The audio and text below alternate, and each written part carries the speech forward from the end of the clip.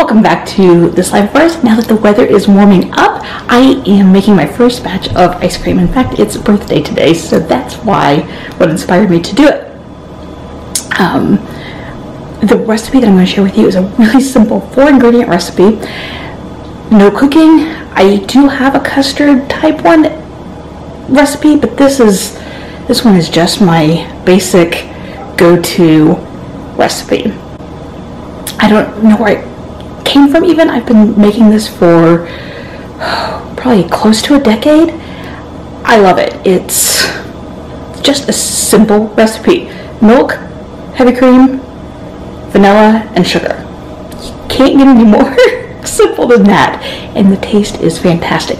It's good as a soft serve if you want to serve it right after you make it, or put it in the freezer and serve it traditionally hard. Either way, it's fantastic, easy, and a staple during our summer. So, put up the tripod and we'll get busy.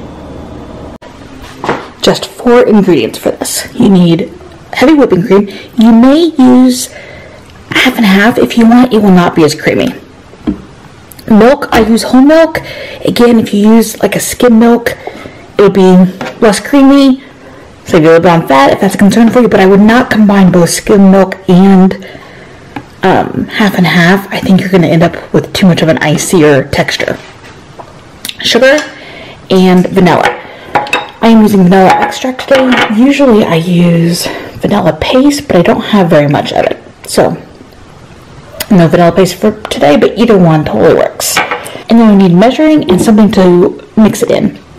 I like to do it in these because I love my mason jars. If I need to pop it in the fridge for later in the day or a couple days even, it's easy to just put a lid on it. I don't have to worry about mess, and I can just put a lid on it to shake it. Yeah, so something to store it in, and then your measuring stuff. The other nice thing about using this or a large measuring cup is that it has the measurements on the side, so less things that I have to get out and dirty. You need 1 cup of milk, 2 cups of heavy whipping cream, or heavy cream, but depending on or your brand, it says different things, which is 1 pint.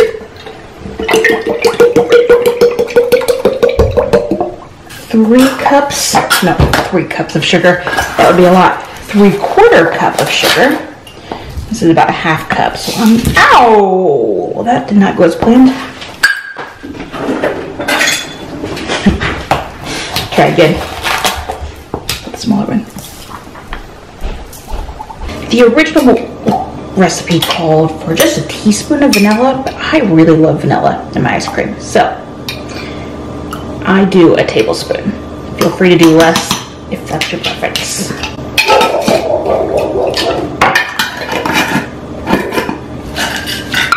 And now you can see the sugar's all settled to the bottom.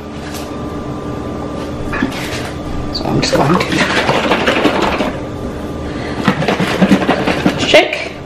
I like to put this back in the fridge for at least an hour. I have my freezer bowl attached. We have the KitchenAid one right now, or the KitchenAid one now, I should say.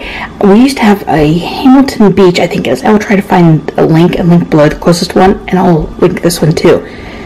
The only reason we switched was because for storage, really. This or a whole stand with 2 bowls, so it was easier to do this.